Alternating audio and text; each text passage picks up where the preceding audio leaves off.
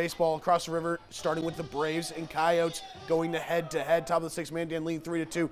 Game-tying run on base for Williston, but Mandan's Ty Weiler gets the Braves out of the inning with this called third strike.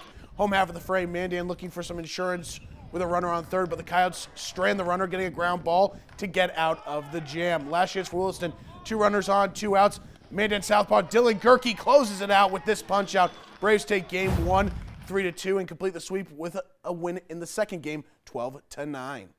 St. Mary's and Century facing off for the first time this season. Top of the first, runner on third. Pitch goes over the head of the Saints catcher. Ben Leduc comes in to score on the wild pitch. Patriots lead 1-0. Later in the inning, 2 runners on in scoring position. Ground ball to Hank Berry at short. He tags the runner heading for third. Throws to first for the double play, getting St. Mary's out of the frame. Great play from him there.